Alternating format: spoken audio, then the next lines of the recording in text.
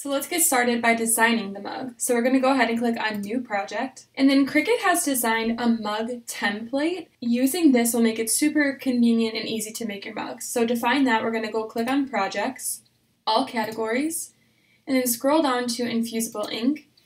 And then it's actually right here, but just in case by the time you're watching it, it's not there, if you just type in mug, it'll pop up for you. So go ahead and click on Mug Design Setup. So from here, you can see that there's instructions, there's a material list. This is basically just everything you need to know to make your mug. We'll walk through that as we go throughout the project here, but if you come up here to Finish Size and click on this drop-down menu, you'll see that there are different designs that you can start with. So we have a small straight edge. So if you can see right here, obviously there's a straight edge, but if you do small ripped edge, you can see that it changes and it's now ripped. And there's also scallop, and then there's wavy and zigzag. And then you can also see that there are currently two Cricut mug sizes. There's the small and the large, so the 12 ounce and the 15. You'll want to make sure that you select your correct mug size. So for this project today, I'm going to use the small scallop edge. So I've got that selected, and now I'm going to click Customize. Alright, so this is what pops up here. If you head over to the Layers panel, you'll see we have 3 different layers. We have one that says Hide this layer before cutting, and that's these 3 guys. And I'll talk more about that in a second. And then we have the scalloped, and then we have this outer line as well. So these 2 pieces right here are what the Cricut is going to cut, and that's what we're going to wrap our mug in. At the end, we're actually going to end up hiding this, but this is super helpful because it's going to show us where the center is on each side of the mug and also just straight in the middle of the mug. So we're going to use that as a guide to line up our design, and then before we cut, we'll hide it. And I'll show you what I mean by that as we go. So the first thing we're going to do is find our design or our image that we want to use. So we'll click on Images. You can upload an image if you buy an SVG file online. You can search through Cricut Access. I knew I wanted to use a specific one. I've been wanting to use it for a while and wasn't sure what, and now I feel like the mug is a perfect opportunity. And so it says crafting forever, housework whenever. So I'm just going to type that in, and it's this one right here. So click on it and click Insert Images. Okay, so as you can see, currently it's 2 different colors, right? And if you come over here, there's 2 different layers. So the Cricut would cut it separately. But I want it to be one single layer because it's going to cut out of our mug template. So I'm going to click on the whole design and I'm going to weld it.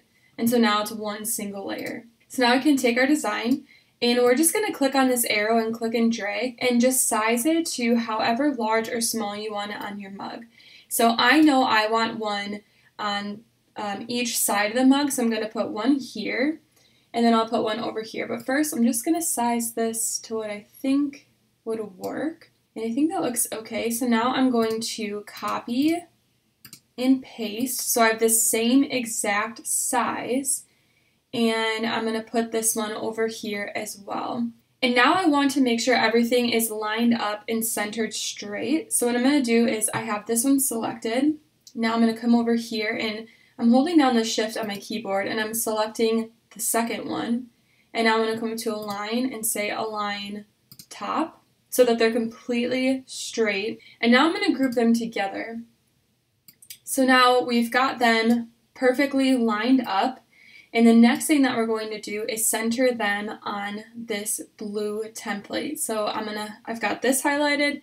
Now I'm going to click Shift again and highlight the blue scalloped mug wrap, and I'm going to say Align Center.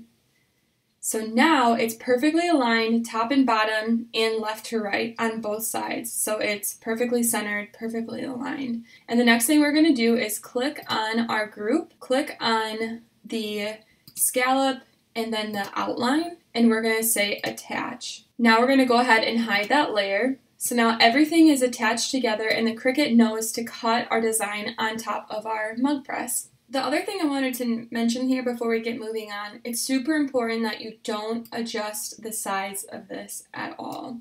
If you do, like I just did, go ahead and click Undo so it goes back to the correct size. It's perfectly sized for your mug. Again, this is the smaller mug, so just make sure you don't mess with that. Then from here, we'll make sure we have our correct machine selected, which I do. I have the maker, and we're going to go ahead and click on Make It. So we're working with infusible ink, which means we need to go ahead and mirror our design. So it's going to cut it backwards, but when we place it on our mug, it will be correct. Then we'll go ahead and hit continue. It's going to connect to our maker over Bluetooth, and then we will select infusible ink transfer sheets for our cutting setting. If you are wanting to make this exact project and not go through all these steps, I will leave the link below as well for this project in Design. Alright, so the first thing we're going to do is get our infusible ink onto our mat. I'm using a standard grip cutting mat today, and I went ahead and cut my infusible ink transfer sheet down to size. I'm using this mint color, and I also wanted to highlight too, as you can tell, there's a big difference between what the sheet looks like out of the box and what's on the box. Once the heat is applied, it will turn into this mint vibrant color, but at first it's more of like a dull. So if you haven't used infusible ink before, just know that that's totally normal. And one other thing I wanted to mention while I'm getting this applied here, you can use any infusible ink transfer sheets. It doesn't have to just be the Mug Press transfer sheets that came out. You can use any of them. So I just used a brayer tool here. I like to use this just to help get it applied onto the mat. I've got my maker connected over Bluetooth. Again, you can use any Cricut machine for infusible ink. So we'll get this loaded in and we'll get cutting.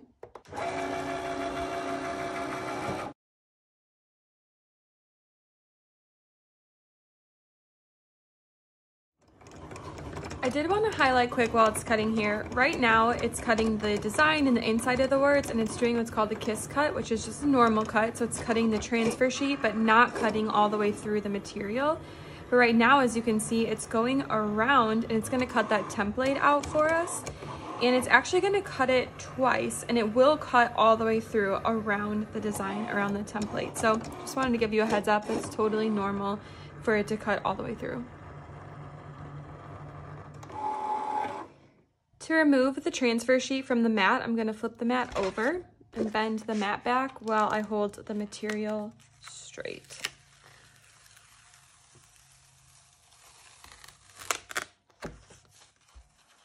So next up, we're going to weed. If you've never weeded infusible ink before, it's just a little different than weeding iron-on or vinyl. I actually think it feels like a really thick paper. And instead of using a weeder tool or any other kind of tool to remove the negative space or to remove the design, we are actually going to use our fingers, and we'll use tools if we need to. But I'm going to start by just trimming off the excess vinyl here.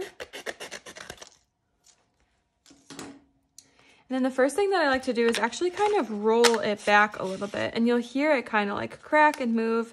And that's great because we want to get the letters and the design off of the transfer sheet. So just kind of, I like to think like loosening it up a little bit.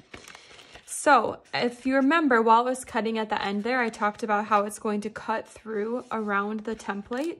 So that's what it did here. So I'm actually going to remove this first.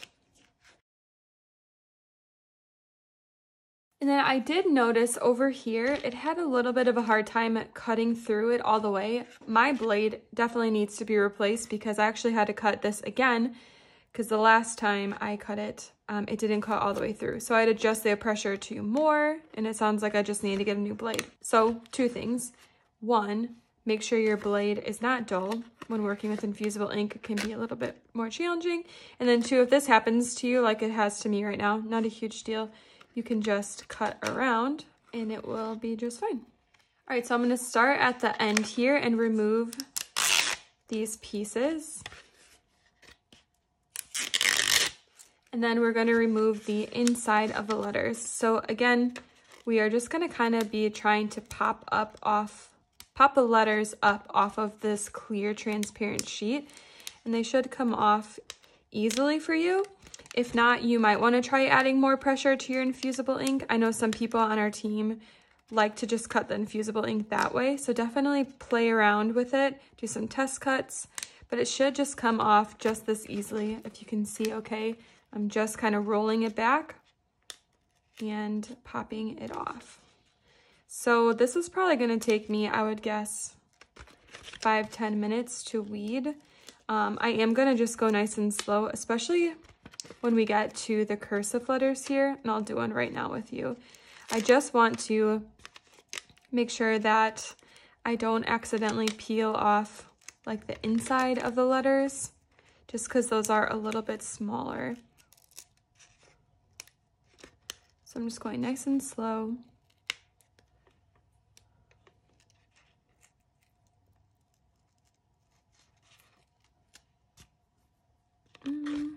Okay, so that didn't go super great. So I'm actually gonna try from this side. If some of the insides of those letters pop up off, you can just place it right back on. And I'm gonna grab a tool because as you can see, the R, the inside of the R is coming up off. So I'm just gonna push it down to help it stay and then just kind of push it back. So you'll wanna take your time, and this is why I think making designs to use with infusible ink, I try to keep it, I don't wanna say simple because the cursive can get a little challenging, but just be conscientious that it can be a little more challenging than your standard vinyl or iron-on when it comes to weeding. I guess I would say I try to keep it more on the simple side. That helps it all, but maybe you are really good at weeding infusible ink. Okay, so I still have the inside of the E right here. It is so tiny. And I'm just going to place it back on, ink side up, and then just kind of move it with the weeder tool. Okay, so I'm gonna weed the rest and then we will get this applied onto our mug.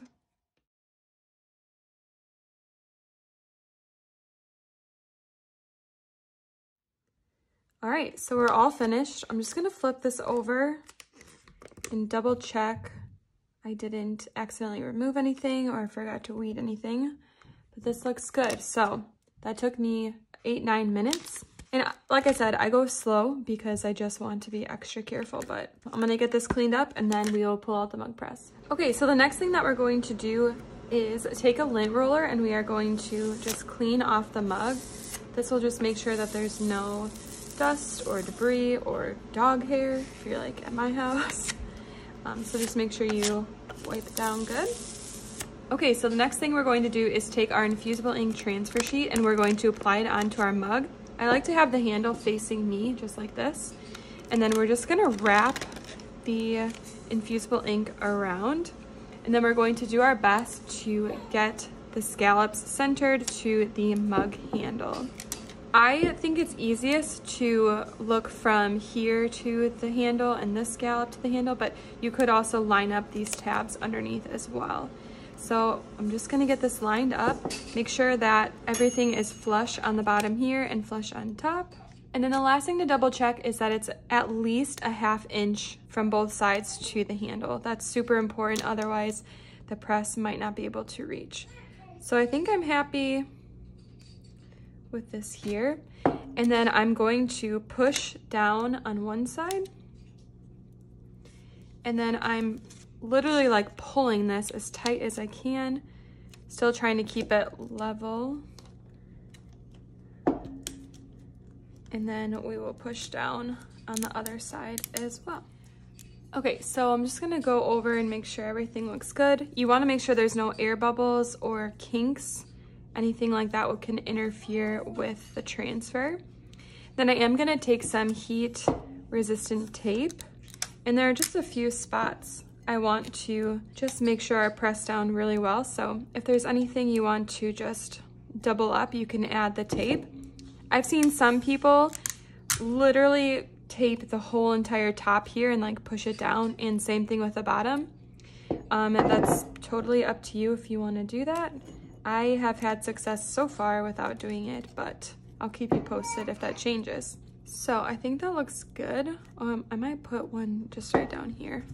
Perfect, so that's what that looks like. Now I'm gonna grab the mug press and we'll get going from there. All right, so I've got my mug press. I have plugged it in, we'll get it turned on and it's gonna preheat. If it's your first time using the mug press, you'll need to plug it into your computer and make sure that the software is up to date. I also have an Easy Press mat here. You don't need one of these. I'm just going to use this to put my mug on after to let it cool. You could use like a kitchen trivet as well. So we'll get that preheated. When it's finished, it will chime and turn green, and then we'll get our mug inserted in. A few other quick things to note while this is preheating. This does emit an odor, and it is kind of strong. So it's recommended to use in a well-ventilated area. I like to just crack a window. It's the same smell if you've worked with infusible ink before, but just know there is a little bit of an odor.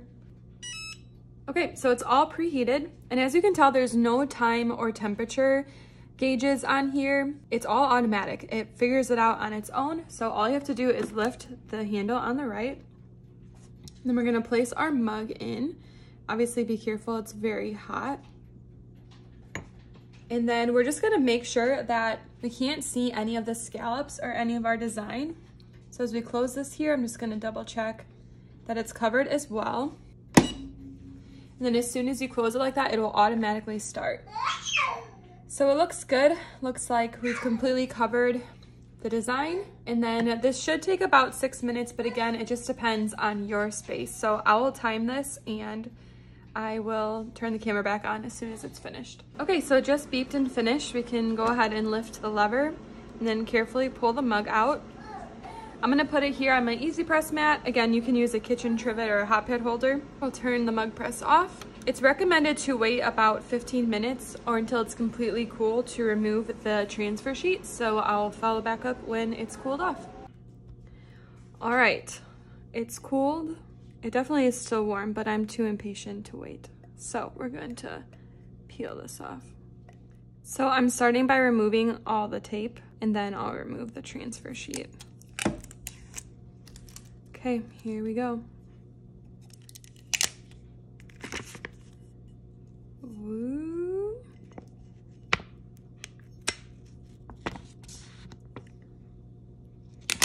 All right, there it is.